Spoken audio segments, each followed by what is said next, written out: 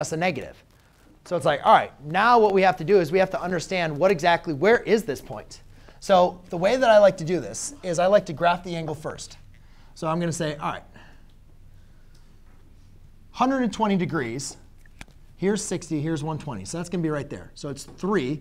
Remember, this is a directed distance. So forget about the direction for a second. Just think distance. Distance is 3 at 120. 120, 1, 2, 3. But now we need to think about that directed portion. And this is where I was telling you, now it comes into play. 3 is the distance. The negative tells us that negative positive is the direction.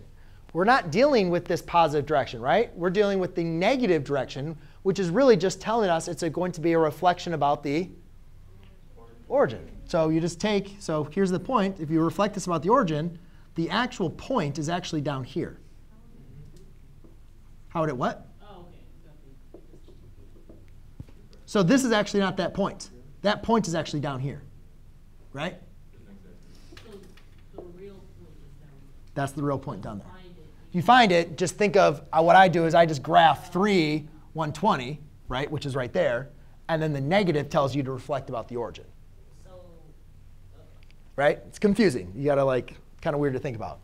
But now, could I find another? Could I use a? Could I find another angle with that? Could I add 360 to it? Yeah. Well, again, I'm sorry. Think of the negative one. Here's this angle. Can I add 360 to that? No, that'd be give you 480. That's larger than 360, right? Remember my restriction is between negative 360 and positive 360. So what I have to do is subtract 360. And I could do negative 3 comma negative 240. Because doesn't negative 240 give you the same thing as 120?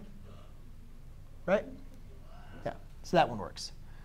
But why don't we use the positive ratio? Why don't we use the positive direction? So here's my point. You just use a positive 3. How far is this away from the x-axis?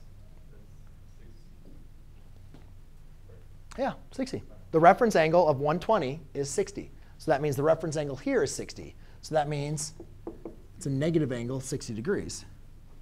Right? From there to there is 60 degrees. Or you could do the positive distance, which would be 300. We'll do some more, guys. It takes a while. It's not something that comes natural to you. OK? It's perfectly fine.